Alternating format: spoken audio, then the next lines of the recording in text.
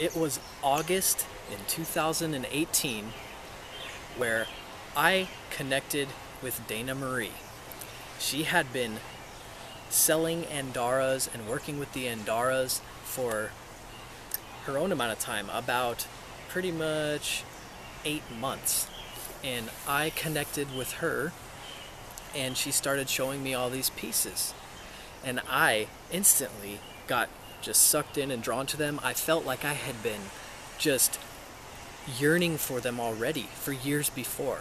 They were calling me very deeply within my soul, within my heart, and I was feeling the vibrations in my head. I was being activated again with all of these new perspectives and understandings and new wisdoms and insights. So from that point on, Dana Marie sent me a piece. It was a little blue piece. And at that time, that was a healing piece for me as well.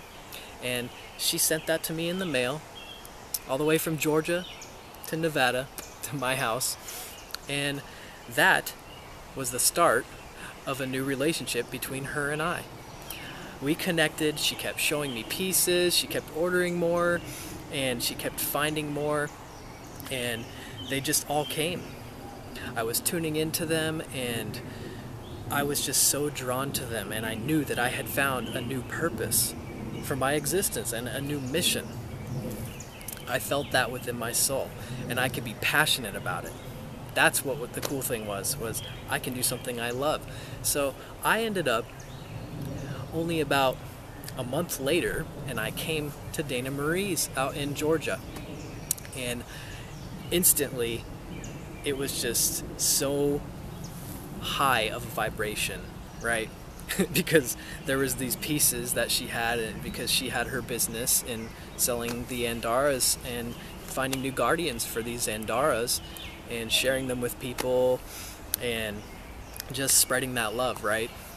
And I showed up and it was just crazy how many pieces were calling me that I already had been dreaming about. There were 2 pieces that I had already dreamt about that I was called to for years. And this specific green piece, this twin flame piece, right? It was like my heart piece. And that piece is just so dear to me because that represents my heart energy, right? It represented everything.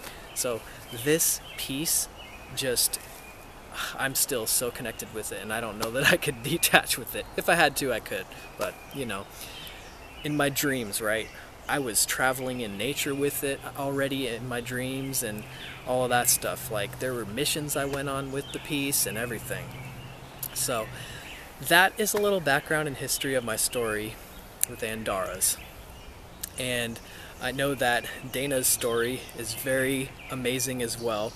She has posted that on the Elemental Ascension page and on her Facebook and everything, and shared her story with everybody.